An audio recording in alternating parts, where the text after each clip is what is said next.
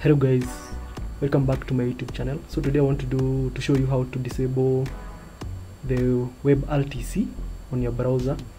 For those people who don't have anti-detect browser, you can make your browser, whichever is Firefox or Chrome, you can make it an anti-detect browser whereby it does not leak your IP, thereby reducing the number of bans you get from Freecash, .co and any other site that tracks your IP. So today I'm going to do a review of I'm going to show you a tutorial on how to do it. So first of all, you have to be connected to an IP. You see now we are connected here to an IP.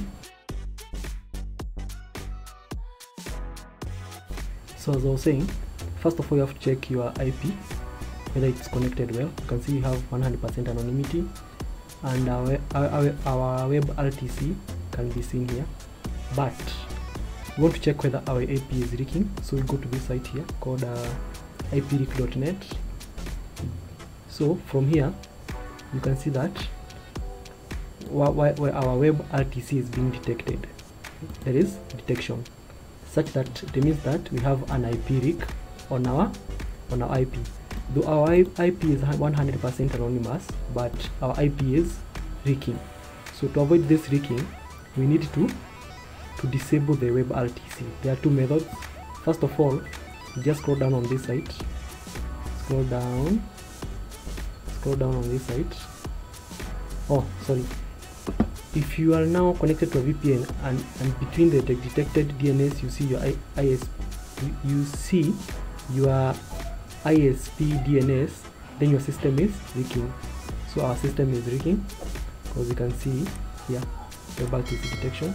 So just click here. So on this page they have given on this page ipleak.net, where I click the WebRTC leaks, they have given instructions on how to disable WebRTC on Mozilla, Google Chrome and Opera browser. So since you're on Mozilla here, you follow these instructions here. So what you do now, you just copy this one about config, like that, paste it here, accept the risk. After that now, type in the address bar, scroll down to media peer connections enabled. So just come here, instead of searching, search this one, search this, just search it here. You see it's true now. This is the WebRTC part now. You see now it's true, that's why it's being detected. So we make it false. After making it false, we go back here again to check our IP leak. We just refresh this page. You see, after now and making the media peer connection enabled, we turn it to off here. By clicking here, we turn it from true to false. You can see now that we have no, under your IP address WebRTC detection, we have the feedback that there is no leakage. So the IP is not leaking, thereby you are browsing. There is no risk of being banned now on Freecash or .co. So that's one way of disabling the WebRTC, but you can add another layer of protection by adding WebRTC add-on. So just come here to settings here, click on add-ons, then type here disable WebRTC, then click search,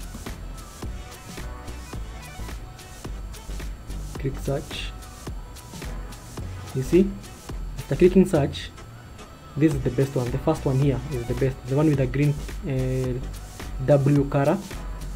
This is the best, so we click on it. We add it to Firefox. Just click add. Yeah, okay. Now we now have double protection.